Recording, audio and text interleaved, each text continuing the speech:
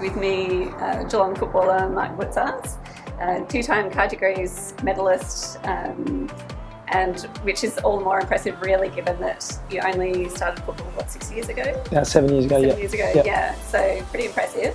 Prior to this, Mark competed on the national athletic circuit and even had an international stint at one point. My last season, went overseas, had a few races, it was pretty fun, Yeah, nice.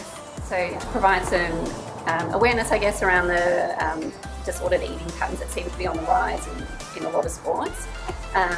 So is it, and you know, full-blown eating disorders as well, is it something that you've ever battled with personally, or know anyone, I guess, in close contact, obviously not having to name anyone, but that you've sort of experienced?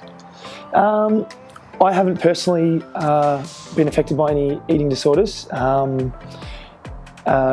Through football, either I've not had any teammates go through that. We place a huge importance on food. We've got our own dietitian that places a huge importance on food and its performance, helping us with peak performance.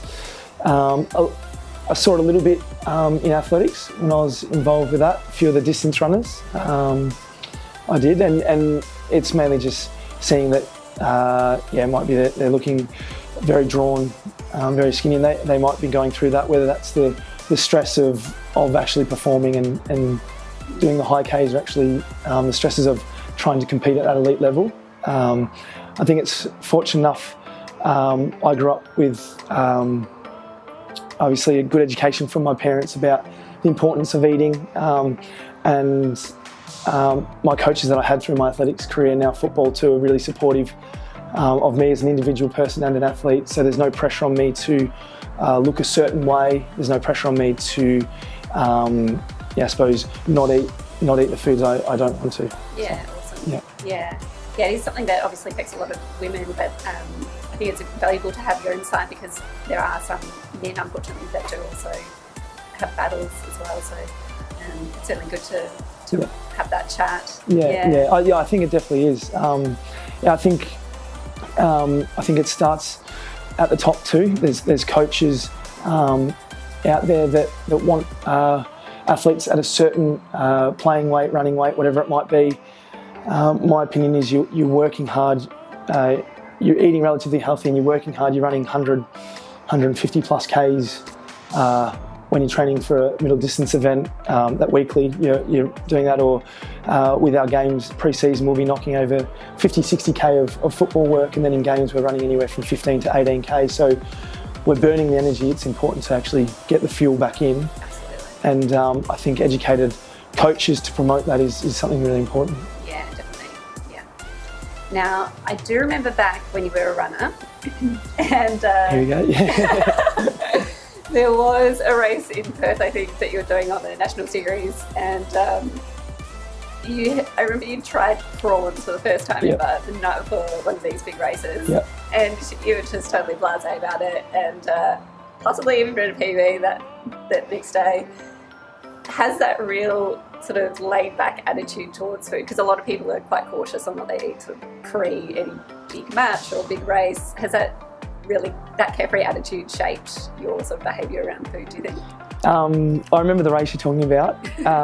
Yes and no, it has. So I did try prawns before that race and ran my PB. It still stands today in the 1500. But I think that was one because I was just, I really enjoy food, and it was something different.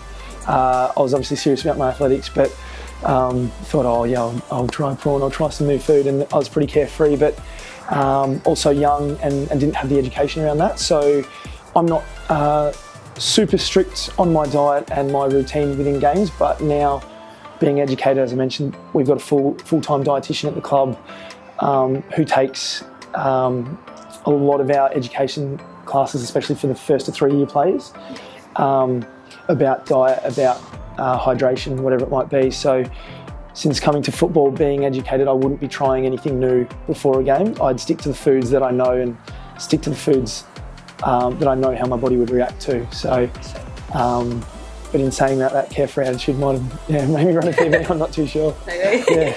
Yeah, no, it's interesting. Has your eating, obviously you've touched on this already just then, but has your eating behaviours changed really in any other way over time? Or?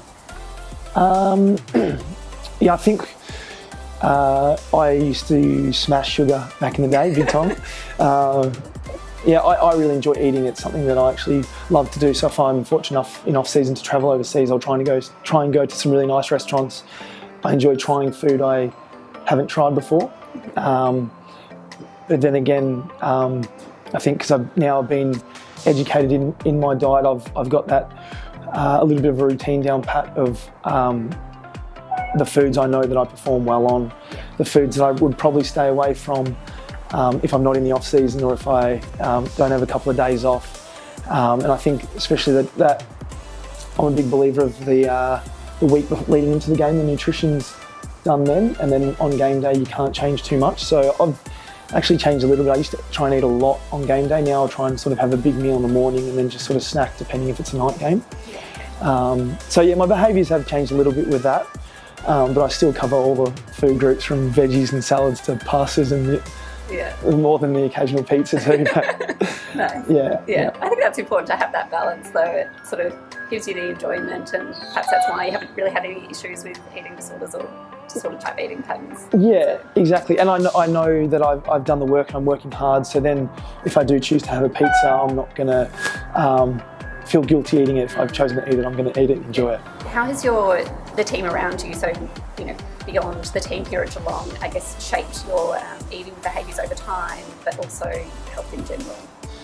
Yeah, it's a good question. So I think my parents had a huge, especially my mum had a big influence on me as a kid. So mum loves food too, but loves her healthy eating and would always cook for us, and probably ingrained with me always having a green with dinner, with any meal, so salad or a veggie.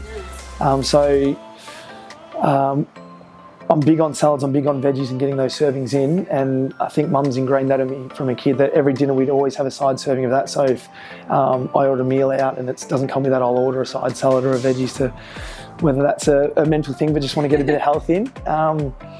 And yeah, apart from that, I've had some good running coaches that have promoted healthy eating, but also just promoted I suppose eating in general. And I've had the importance of food placed on me from an early stage with our Vic teams, with our national teams that we made, food is fuel and you need fuel to perform, and that's sort of always ingrained into me, and I think that's why it's gone a long way in injury-free career too.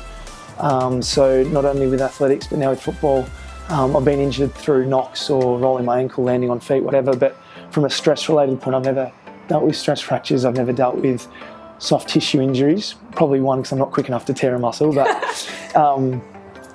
two, just because I think I've had that continuity of training and that continuity of eating and feeling my body, that it's never been able to break down to get injured, and I think that's really important. Yeah, food certainly does have a huge impact as far as injury prevention, but obviously the quality of your coaches has a lot to show for that too. It does, because I listen to my coaches more than I listen to my parents. Obviously when I was trying to get serious in athletics too, so mum and dad have come from elite sporting background, but it doesn't mean the children, myself, my brother and sister, are listening to them. We're listening to our coaches. So I think especially the coaches, it's important that they understand the importance of food and performance and in sport, and the healthy eating is obviously important too. Absolutely. Now you're also a qualified massage therapist. Do you think as health professionals, or perhaps for those watching this that are parents or coaches or training partners of athletes, is there something that we could be doing from any of those standpoints in regards to reducing the incidence of disordered type eating patterns, or just fostering better relationships with food? Yeah, it's a tough one. Me not having personally experienced it or know anyone really close to me that has experienced it, I don't actually know what the person's going through. So I could tell them this and this, but I think until you actually know what they're going through, it's hard to offer advice. But I'm sure there's people out there that understand what they're going through, and the professionals out there. So for me, I think it's always important. Again, I've been educated the importance of food in performance and how it helps. You can't be an elite athlete if you don't fuel your body right. That's one point that me as the athlete has understood. The other thing is you're a coach from the higher ups that organise the sporting organisations, or the coach that deals with the athletes. I think it's important for them to get educated on not only the food side of things, but the disorders and the problems that could arise, and how to manage that in the athletes. So whether it's coaches actually doing education courses with professionals that deal with athletes, or having knowledge of people that can help the athlete and just pass them on. Look, you might be struggling with this, but here's a really good person to talk to. I think that's a really good thing. So for me, it's probably just knowledge. So if we take it back a little more lighthearted, I've seen kombucha feature pretty regularly in your Instagram stories. Is this Remedy kombucha? Nice one. Thank you. So is this something, apart from obviously being a sponsor, is gut health something that's, I guess, of importance to you, that you've made a focus to try and make sure that that's okay, or is it, just a great option as a beverage? The gut health is a bonus. Yeah, okay. The reason I started drinking kombucha is because I, back in the day, early football career, loved my soft drink. I'm not sure if I've got this off my dad. So my dad's dad used to work for Coke in a Coke factory in South Australia. Yeah. And so Dad would come off the court, 2-3 hour game, come home, smash a 1 litre bottle of Coke. I'm not sure if that's passed on to me, but I would do similar. So I love soft drinks, Sprite, Coke, whatever it might be. So yeah, I was drinking too much of it, unhealthy, too much. During games, during halftime breaks, I'll have some Coke, even now. I like the caffeine and the sugar hit. I don't mind it for cramps. I just think it's a good spark in terms of elite performance, just a little shot of it, whatever it might be. One pre-season, 2014, I had it at halftime and I actually came out and felt really fatigued and flat in the game. And I was thinking to myself, what is going on? Like, isn't that meant to spark you up? But I think I'd had too much for 6 months before leading up. My body needed, I was just drinking way too much. Yeah. So anyway, I found this kombucha. So I initially just started kombucha to get off Coke and get off soft drink. So I really liked the fizziness of it. It tasted a little bit sweet. And that actually helped me break off that soft drink cycle of almost a litre a day. So now, getting the Remedy kombucha is obviously a bonus and I really enjoy it, but the kombucha initially was to get off soft drink, and I've cut back a lot and got a really good balanced diet with that now. Yeah. And then obviously the gut health is something I've learnt more over the last couple of years, exploring it. We take green powder at the club too for some super immune hits and to help with the gut health and probiotics. So yeah, that's obviously a bonus, but initially it was to get off soft drink. Yeah, interesting. Yeah. Something different. Yeah. Well, while we're on the topic of crazy sugar intake, and the rinse is gone.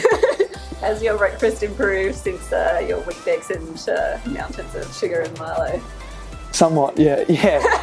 Yeah, I can't believe that. Yeah, I was putting tablespoons of Milo and sugar on Weet-Bix, so it has. I still like the Weet-Bix, so I always have the Weet-Bix and milk for brekkie, but yeah, instead of sugar and Milo, it's probably replaced with strawberries and bananas, which is good. I'm big on hydration too, so I'll make sure I'm drinking lots of water, especially for brekkie when I wake up, and then a coffee too. But yeah, the added sugar to cereal is gone, that's for sure.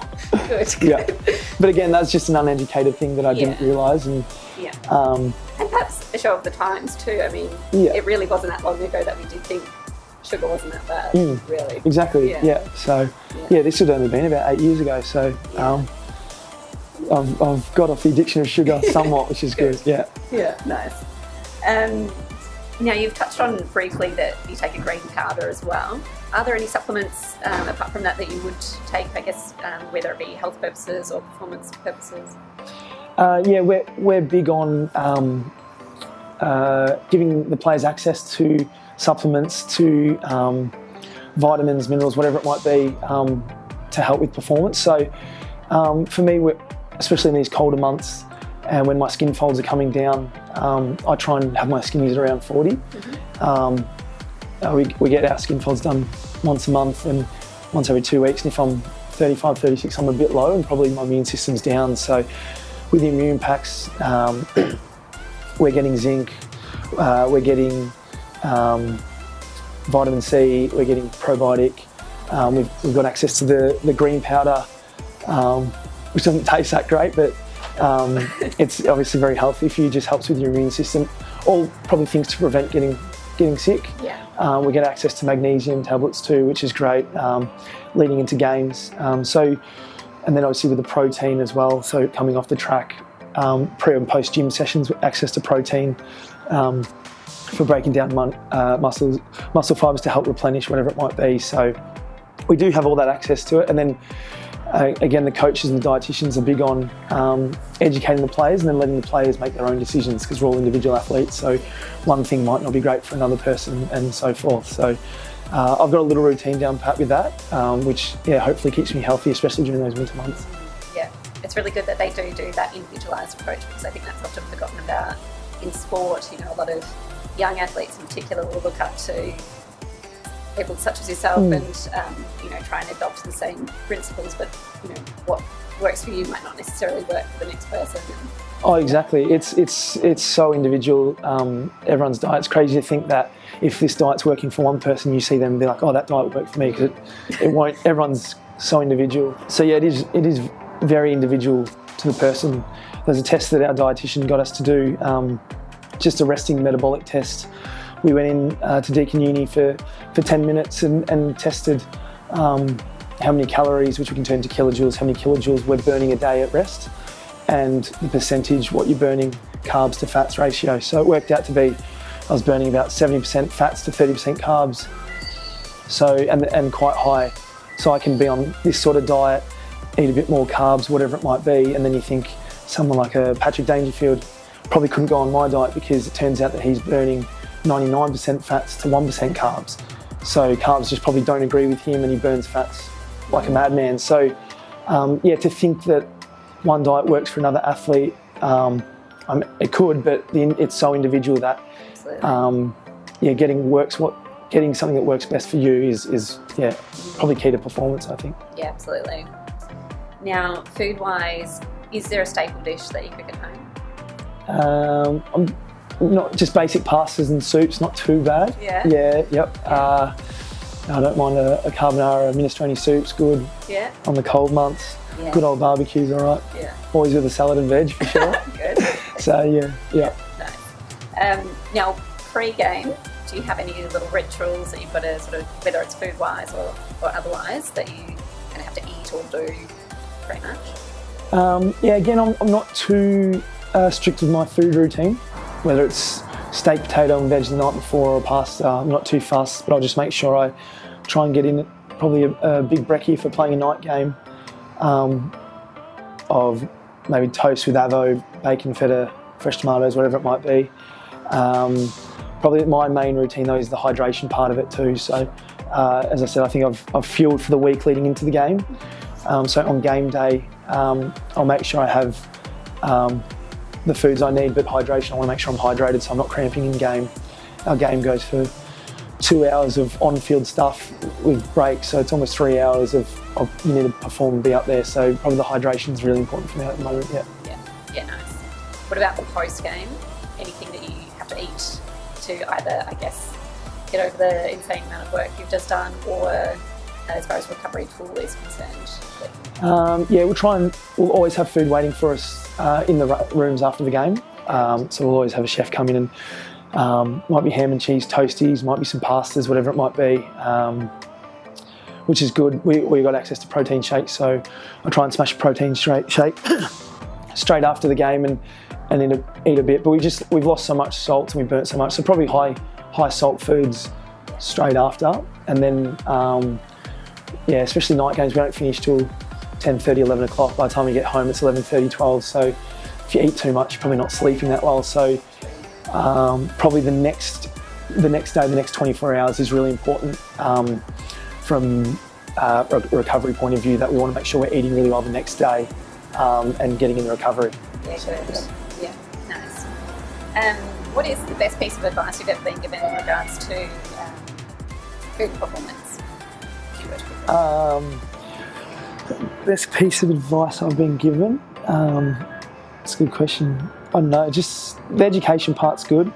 The advice I give myself is if I'm going to eat something not good for me, I'm going to enjoy it, so enjoy my food.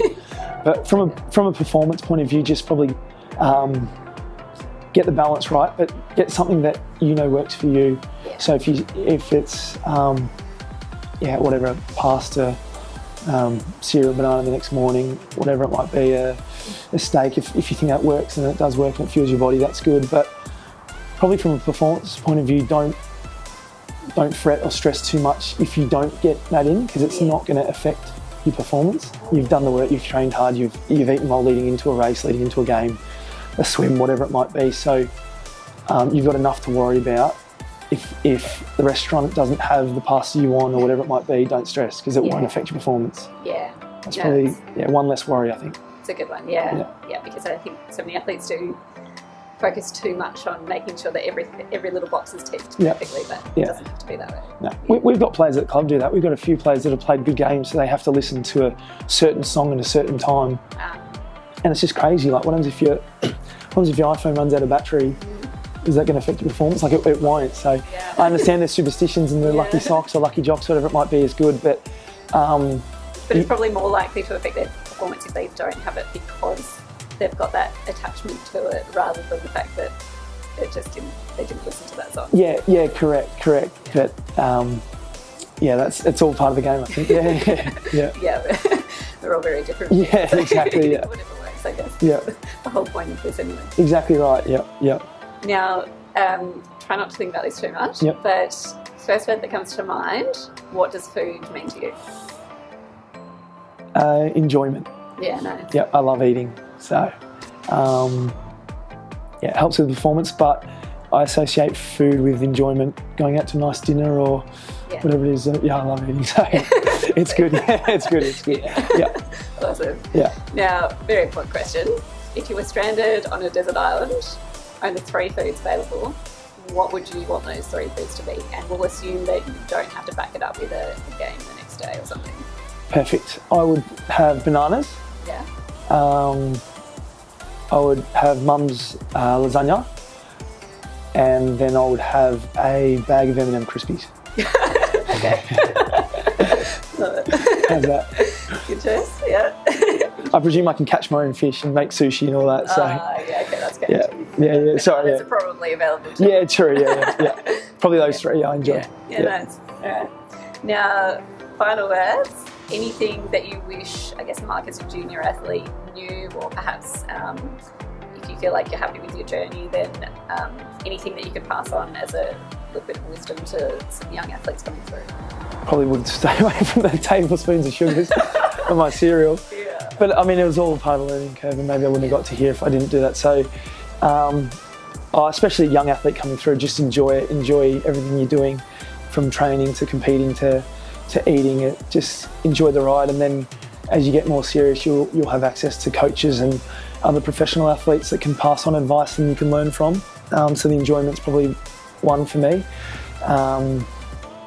from that. And then, again, the other thing is if you find something that helps you perform from a food point of view, so if it is a pasta the night before or whatever, and you've raced well, I think it's good though, stick to it. Yeah, nice. Yeah, it's good. Yeah. Well, thank you very much. No worries, Lisa. Thanks for having me. No.